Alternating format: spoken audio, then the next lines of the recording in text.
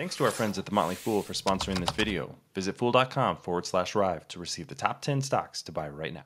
One of the companies on the market that I think has a really interesting risk-reward profile is Virgin Galactic. Now, this is a very speculative stock. I want to say that up front, but I think it's worth digging into and thinking about where it might be good to have an entry position into the stock. So to do that, I asked Jon Quast to join me from Working Capital JQ. Jon, how are you doing today? Doing very well. This is a company that fascinates me. I love outer space. I really like how they present their business. It's very flashy, and it's something that is really fun to get the kids involved as well. Perhaps showing them a video on YouTube of the space flights and all that. So it's a fun company. Absolutely. This is one that my son owns, and we watched when Richard Branson went into space. You could see that live, and that was a fun experience to say, hey, you own a little tiny piece of this company. I think it was 3 at the time. He didn't really understand what was going on, but that's how you get kids started investing. I'm Travis Hoium from Riiv Investing. Please subscribe here on YouTube to get all of my content, and I will put a link in the show notes to Jon's channel on Working Capital JQ. Jon, let's start with what Virgin Galactic does. I'll just kind of give a brief overview here, and you can add to it. This is really a space tourism company. That's not something that people necessarily like to say, but that is the way that they're building their business.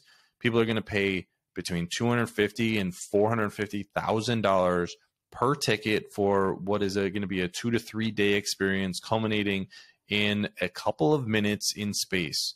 So what they've done is, over the last couple of decades, designed a mothership, which is then going to attach a spacecraft, and that's where 4 to 6 people are going to go up into space for this experience. So a very unique product. There is only one other company, Blue Origin, that's really competing with them. I'll get into the technology differences and why, I think this is maybe a better way to go long term. But anything you wanted to add there on just generally what they're building? I think that you hit the nail on the head. The primary goal of the company, at least in these early phases of the business, is space tourism, like you said, and building out that spaceport facility that they have in New Mexico, a very aesthetically pleasing building. It's very much about the experience, a destination. They're talking about building more internationally as well, but this is, like you said, it's a luxury tourism product. Yeah, and they do have some things potentially in the pipeline, like a Mach 3 aircraft that could be like a really high-end, really fast private jet is the way that I like to think about it. But they got to execute on getting people into space on a regular basis before we even think about that. So there are some other things potentially in the pipeline, but not something we're going to talk a lot about here today. I want to start with the differentiation that they have on how they built their product. The aircraft and the spacecraft that Virgin Galactic has take off and land horizontally. So just like an airplane, you're going to take off from a runway, in this case in New Mexico, where they have their first spaceport, which is what they're calling them. The way to think about that long term is that I think it makes it more repeatable, meaning they could potentially do 1 or 2 of these space flights every day from that spaceport.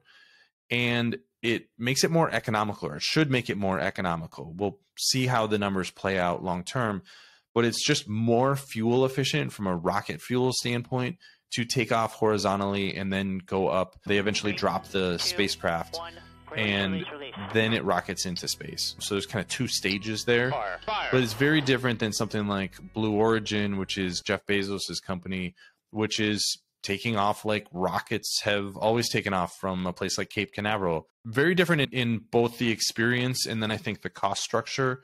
That's one reason that I think that this could potentially be a company that's built to last more in the space tourism business. We haven't yet to see them actually prove that out. But what are your thoughts on just generally the design? Because I think they've really thought about this much more from an experiential standpoint. How would a larger market, we're not talking about millions of people going up to space, but we're thousands, maybe even tens of thousands of people eventually going to space. What are they going to want to do? Are they going to want to strap themselves into a rocket, or is something that's a little bit more familiar, like an aircraft, going to be more accessible? I think that's kind of the way that I think about this. Yeah, I think that's a good way to think about it. But to your point, forget about the guest experience, although that is very important. But the repeatability is the big aspect here. If you are going to build something that is sustainable, you do have to have a system that these crafts are being used on a regular basis, and your facility is able to handle volume. And to your point, I believe that Virgin Galactic has envisioned a system where those two things are very possible.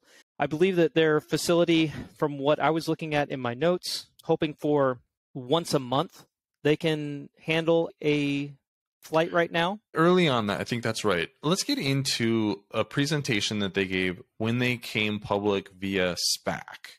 So this presentation goes back to 2019. So the numbers are a little bit older, but it is a very forward-looking document, and they don't update these and give the same kind of forward-looking information. They haven't done that recently, in part because they've had so many problems with their reliability and actually getting off the ground, which we'll cover in just a second. But if you think about the way that they're positioning their business, they built this spaceport. Spaceport America is what they're calling it. And this is really just a purpose-built facility for exactly what they're doing. And here you can see this is their VSS Unity. This is one of the more modern generations of the spacecraft itself. It's what's actually going into space. And then this is the mothership is what they call it. So the spaceship would actually attach right here in the middle. One of the ways that they were selling it at that time is that this is such a unique experience. And this is something that I still think about today is you go, oh my gosh, who would want to pay $400,000 for a couple of minutes in space? And the answer is probably a fair number of people. I mean, there are a lot of billionaires. There are a lot of 100 millionaires, tens of millionaires. There are under 1,000 people who have ever been to space.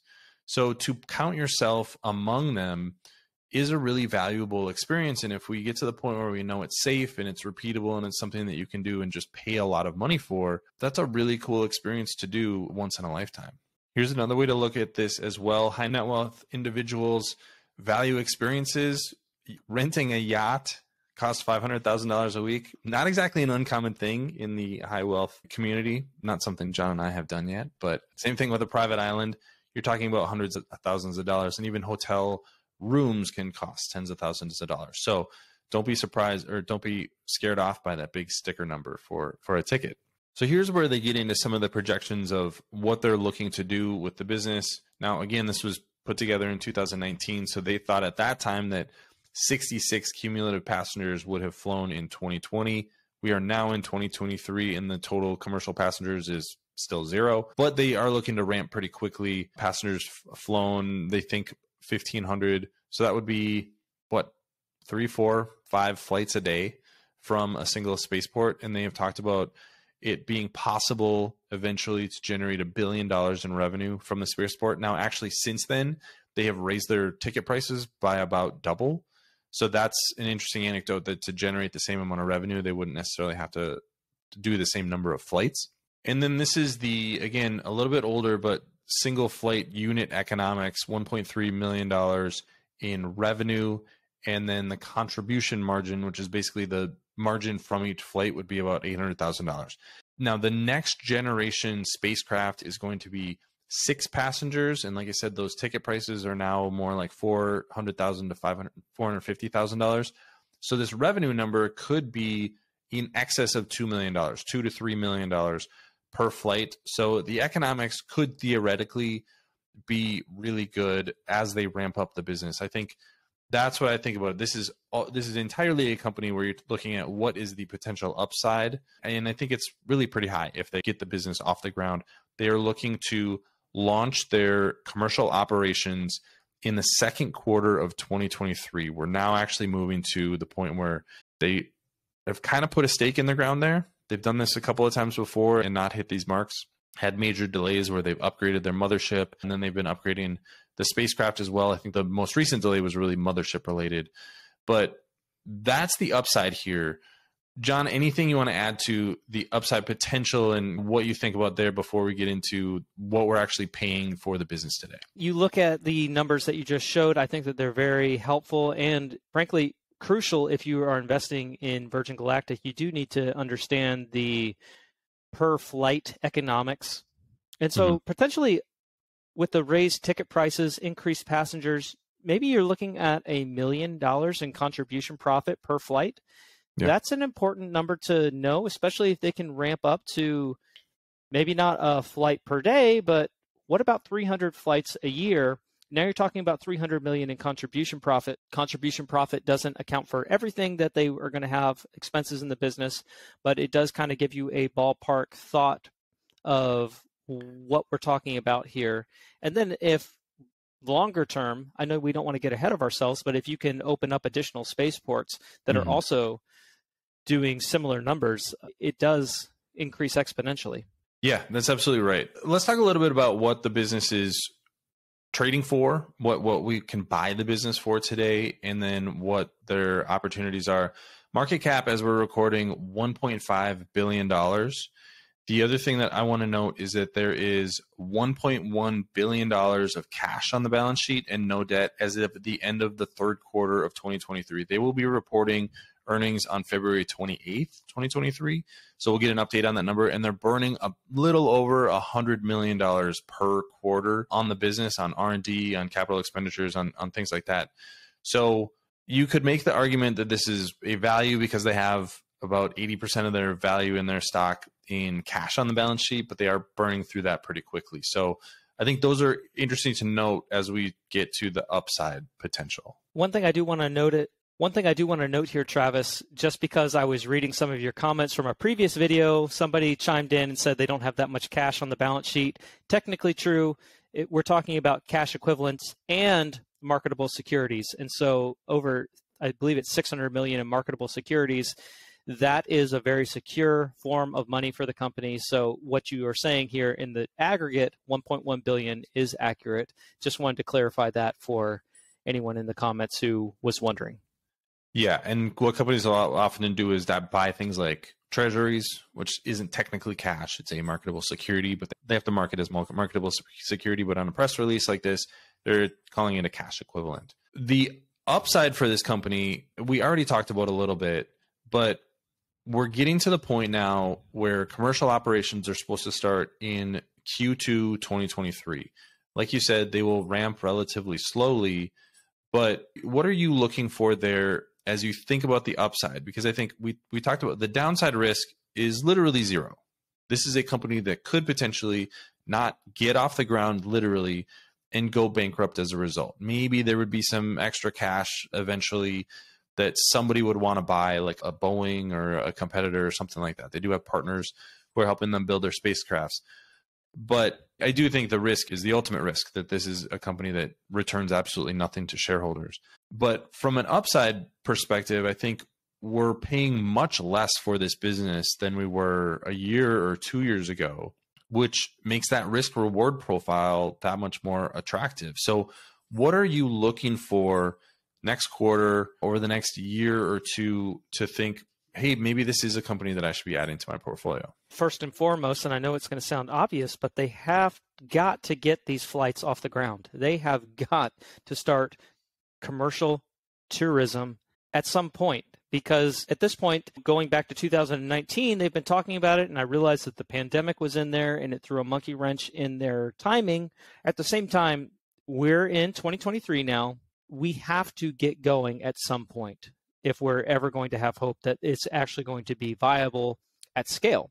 So that is what I am looking for in 2023. This has got to get going.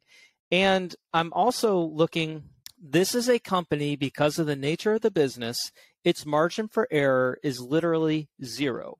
You cannot have an accident on a space tourism flight. I really want to see those processes.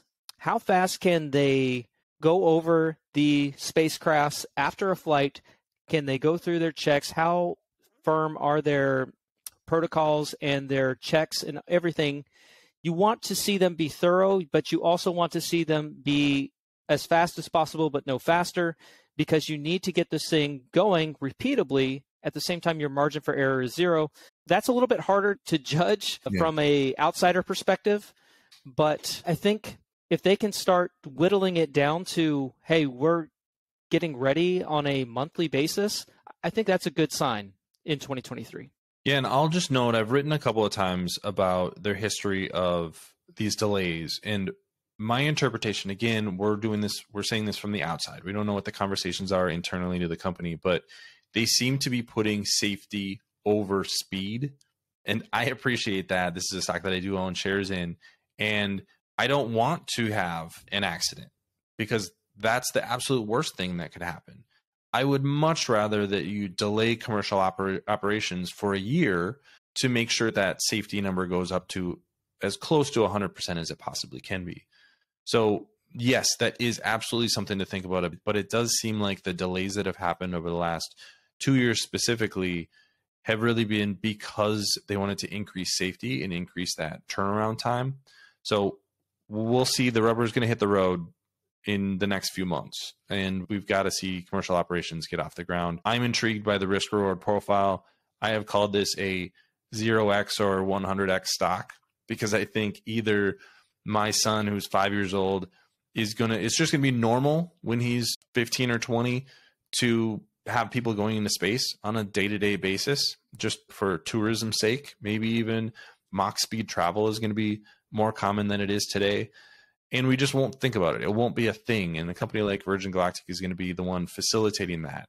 But the downside risk is zero. So I think that's worth acknowledging with anybody looking into this stock. Any final words there, John? I'll say, Travis, that what you just said there about the point-to-point travel and the Mach, I believe it's, what is it? I forget what Mach it is, but it's really fast.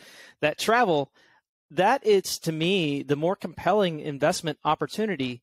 It reminds me of Tesla in a way. So you start off with this luxury product, right? The high-end Roadster, and that is only for a certain demographic. Not everyone is buying that first Tesla, but that is what is giving you the resources and the scale to all of a sudden come out with something that is viable for the vast majority of the population. And I think that is the long-term Virgin Galactic. And when I say long-term, I'm talking the 20-year thesis on Virgin Galactic is get this space tourism going and then get it going at scale. But once you've done that, then you can start having this point-to-point travel. They talked about LA to Tokyo potentially in 2 hours. Yes, that is going to be very expensive, but guess what? There are a lot of business people who would pay to get from those two places in 2 hours as opposed to riding commercial airlines. And that becomes all of a sudden a much more mass adoption product that who's going to be able to do that? Who's going to have the infrastructure in place to do something like that? I don't think anyone else will. Certainly not Blue Origin, not with what they're building with the vertical liftoff. Certainly not a regular airport. Is that going to be able to facilitate a plane of that kind? I don't think. So who is in that spot? It's Virgin Galactic with their spaceports. And so I really think that is the more compelling long-term thesis. A lot has to play out for them to be able to start doing that. But if it's going to be a 100x stock, I believe that is part of the equation. I've never thought of that analogy, but I like it. Virgin Galactic is the next Tesla. We'll see if John's prediction comes true. I'd love to hear your comments about Virgin Galactic and what your thoughts are on the risk reward profile, what you're looking for over the next year or so. Follow Riiv Investing here on YouTube and follow John's channel. I'll put a link in the show notes, but it's a Working Capital JQ. He's got some great content there. Thanks for watching, and I'll see you here next time.